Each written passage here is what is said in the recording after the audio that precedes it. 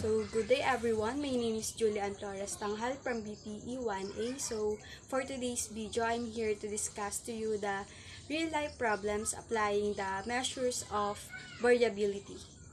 So, let us define first the measures of variability. Measures of variability. A measure of variability is a summary statistic that represents the amount of dispersion in a data set. While a measure of central tendency describes the typical value, measures of variability define how far away the data points tend to fall from the center. Joy read a biography book. She wrote down how many pages she read each day. On Monday, she read 12 pages, Tuesday 9 pages, Wednesday 11 pages, Thursday 3 pages, and Friday 8 pages. Solution: 12 minus 13 is equals to 9. So, in solving the range, we need to simply subtract the highest number to lowest number. The current year is 2021 and Lay born in 2002.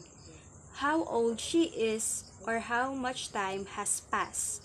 Solution: 2021 minus 2002 is equals to 19. Roy went to a bookstore. He buy a book worth of 300 pesos and his money is 500 pesos.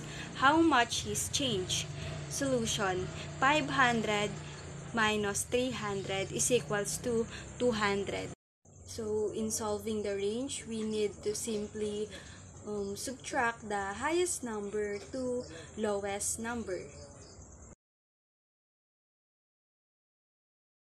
First, we need to get or gather all of the data or numbers, then add all of those, then divide it to the number of scores. Step 2 and 3, we need to get the score and the mean of score. Step 4, we need to write the formula and solve for the standard deviation.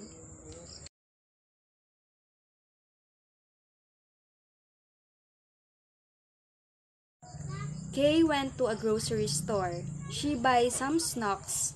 She get 5 items, the price listed below: 20, 50, 35, 40, 39.